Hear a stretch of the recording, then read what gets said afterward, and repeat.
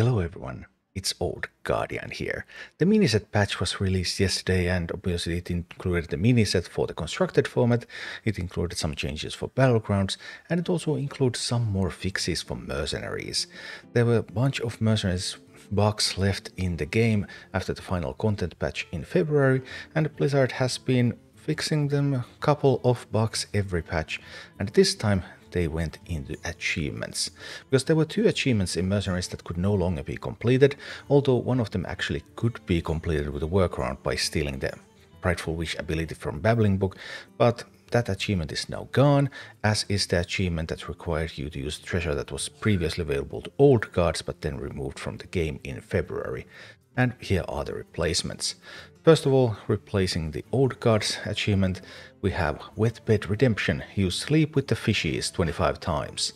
And Sleep with the Fishies is a treasure that is available to Murlocs, specifically to Kooky, Mutinous and Old Merc Eye. And nowadays when you get a treasure you have 50% chance to get the right one, because each character has 6 treasures available. So putting these Murlocs into your comp, doing some bounties with Murloc comps, you're pretty easily going to be able to pick up Sleep with the Fishies and get this one. The other new achievement is Apex Predator. Use Bloodlust 25 times.